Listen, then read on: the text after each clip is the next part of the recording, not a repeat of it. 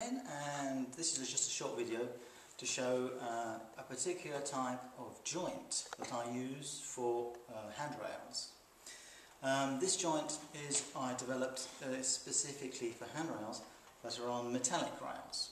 Here we have a section of a curved handrail that has a groove underneath, an underneath groove, because it's going to be screwed onto a metallic rail. Now you have to join this particular handrail with straight sections. Here's a straight section which goes here. And the particularity is that once when I assemble this on site, I will have to this with several curves, and I'll have to assemble it by pushing down this rail onto this rail.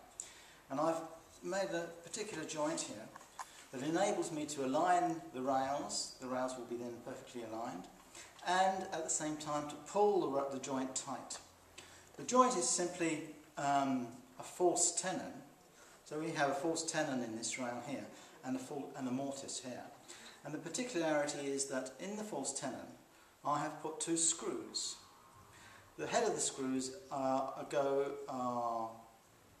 longer and wider than the actual tenon.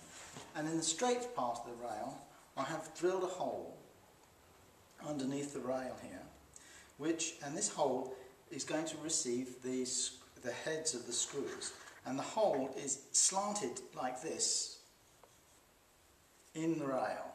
So as the joint slides in place, the screws will pull into the hole and pull the joint tight. So if I push this down, you just push this down like this, and a little hammer, and as the